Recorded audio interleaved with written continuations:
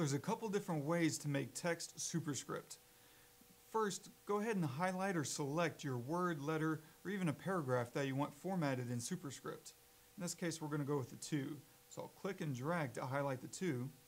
And then under the Home tab, in the Font section, I'll click on the Superscript formatting. And it looks like an X with a square 2. And we'll click on that. And now the 2 has been raised, so it looks like E equals MC squared now. Now let's uncheck this by clicking on it again. And that'll remove the Superscript formatting. And now let's right-click on the highlighted 2 and go to Font.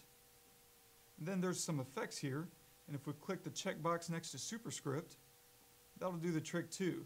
Let's click OK, and we'll see that the Superscript formatting has been applied.